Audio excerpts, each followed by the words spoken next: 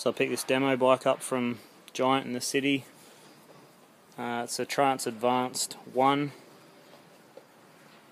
140mm front and back. It's got the 120, 140 dual position at the front. About to take it for a spin up the hills. Bottom of the hill now. Done a few good runs on it.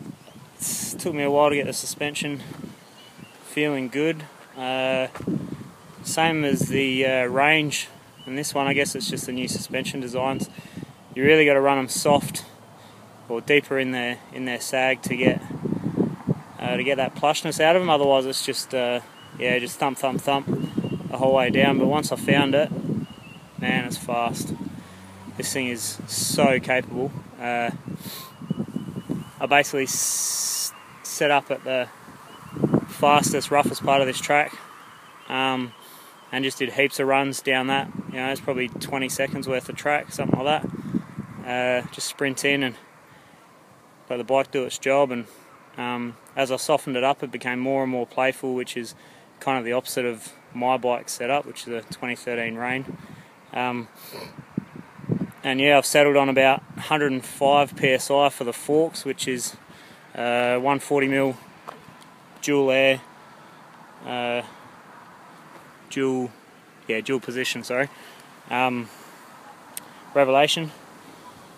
So 105, recommended is 125 for my weight, so a little bit under that.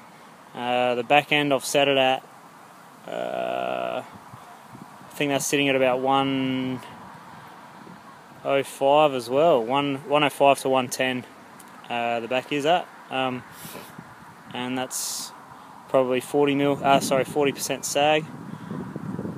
Sounds like a lot, but once you get this thing going, it definitely doesn't wallow.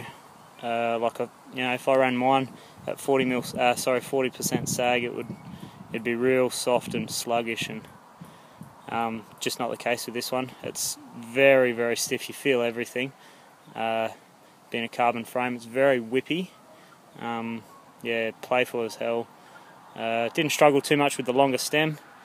It didn't bother me once I pointed it down the hill, so got used to that pretty quickly. The X01 11-speed setup on this side here. As long as you got it set up right, they're pretty much flawless. You just got to make sure you keep them bang on, because there's not a lot of room between the gears on the cassette. Brakes, they are Elixir 9 trails. Yeah, flawless as always. Wheels, no worries. Tyres, so I got knobby nicks front and back. Got the Pace Star on the back, which is faster rolling, harder compound, and Trail Star at the front. Back tyres a little bit sketchy, to be honest.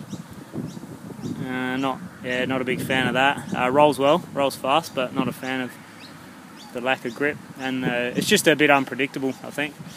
And the front tyre, yeah, just no worries, plenty of grip. I think just the Trail Star compound, a bit softer compound and a bit more predictable.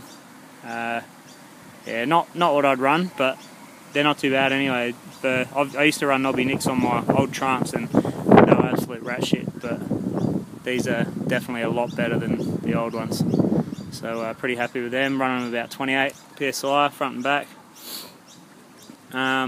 Overall, yeah, once you get this thing pointed in the right direction, Jesus Christ, they just haul. I mean, the 27-inch wheels, like I said before, a little bit harder to climb up the hills on. Once you get used to it, I suppose it's same, but pointing them down the hill, they're definitely doing something right. As soon as you get off the brakes in the rough stuff, it's just like you got a throttle. They just go, and you can get yourself into trouble real quick. You got to be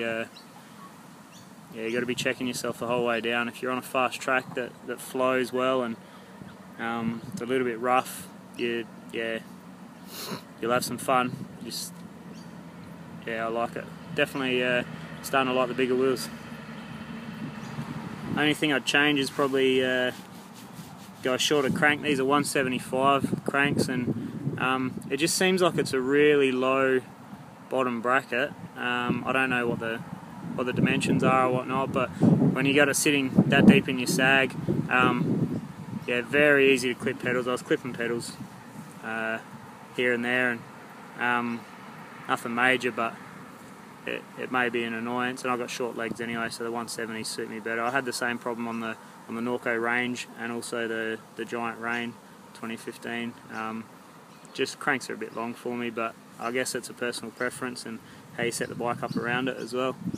Overall, very impressed with this. I think the alloy frame, you know, might be half a kilo heavier or something, but yeah, that thing will fly as well. It's just, and probably a little bit more give in the alloy frame. If you want a carbon bike, get this. It's so good.